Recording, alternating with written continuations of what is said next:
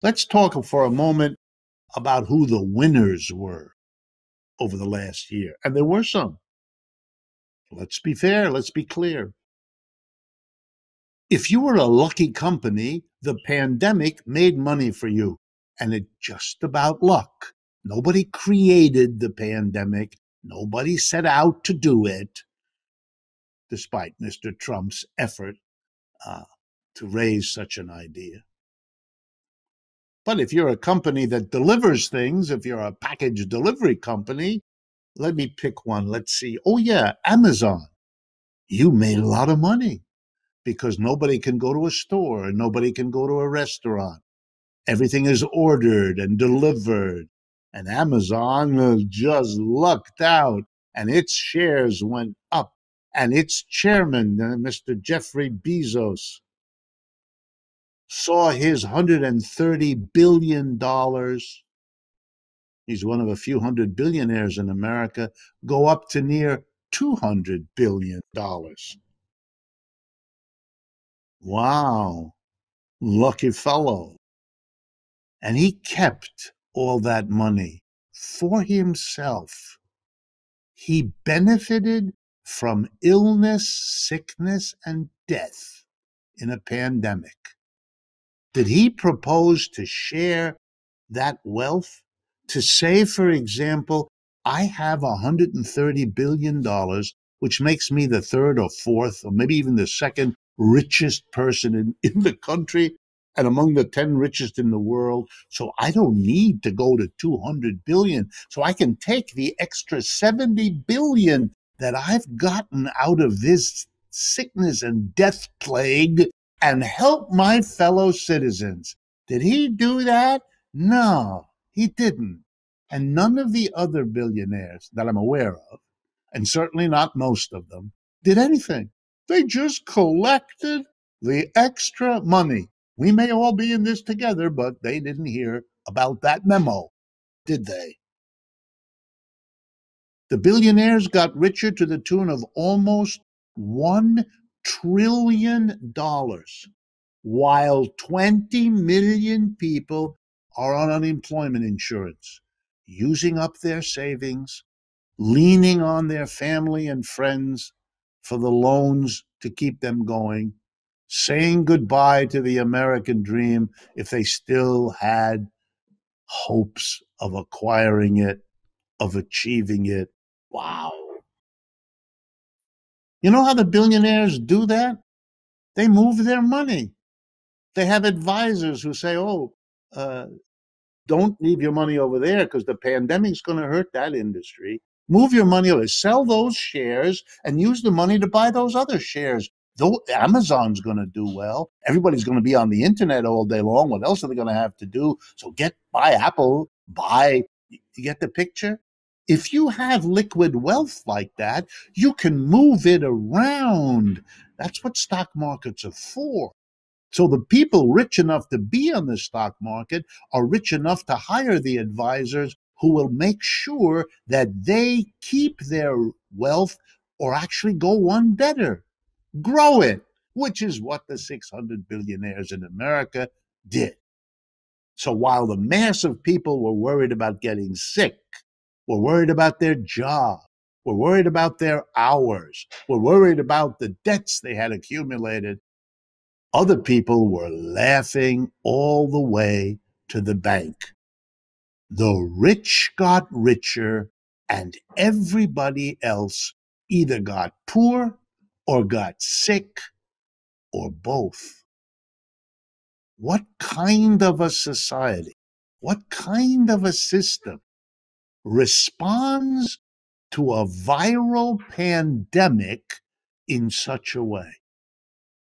And even worse, what kind of a system that responds in that way has a population that allows it? Has a population, the majority of people are coming out on the short end of this stick, who are in the loser category. Why are they permitting it?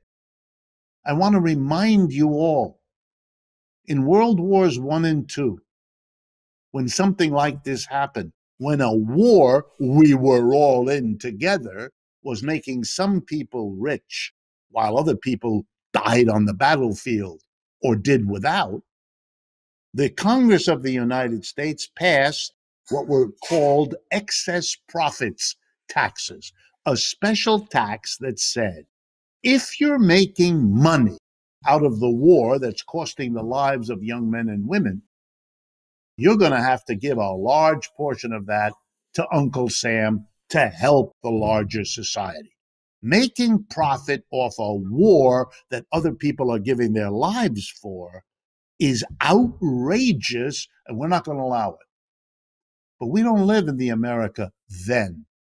We live in an America now where the concentration of wealth at the top is so total that those people can buy enough of the Senate and enough of the House of Representatives to make sure not only that there's no excess profits tax this time around. Oh, it's fun to say the fight against COVID is like a war. Yeah, but not in that way. No, we're not going to tax people making money off this war. No, we're not. But again, the greed is such, the concentration of wealth at the top is such, that there won't even be the steps taken to help those at the bottom modestly. You must have noticed, but if you haven't, let me stress, that have twice already the $15 an hour minimum wage proposal has been defeated in the Congress. Already the proposal has been watered down, so it's $15 an hour, but only by 2025. You wouldn't want to help people too soon, would you? It's even worse in the sense that we have seen a kind of harshness, a kind of not only refusal to do anything with the wealth achieved at the price of pandemic, but even the desire to help those at the bottom has been constricted. Twice the effort to raise the minimum wage to $15 an hour has been defeated in the Congress. The proposal that is now still half alive wouldn't raise the rate to $15 an hour until the year 2025, by which time, of course, prices will have risen. So the real value of $15 then will be considerably less than what it is now. And the last time that the minimum wage was raised was in the year 2009. That's when it achieved the current level of $7.25 an hour, one of the lowest minimum wage rates in the industrialized world, or indeed in the world as a whole. It's extraordinary. Over those last 11 odd years, prices rose in this country every year. Sometimes only 1.5%, sometimes 2 or 3 or 4%. And every time the prices rose, the minimum wage stayed the same, so that what it could actually afford a person shrank. You'd think after 11 years of a declining real minimum wage, there wouldn't be this hesitation, but there is.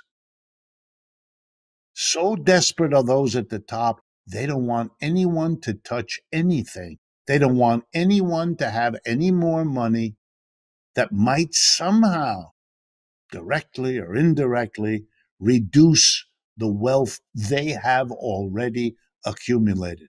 And they work very hard to get the majority of people to somehow push against what it is that we all somewhere know ought to have been done.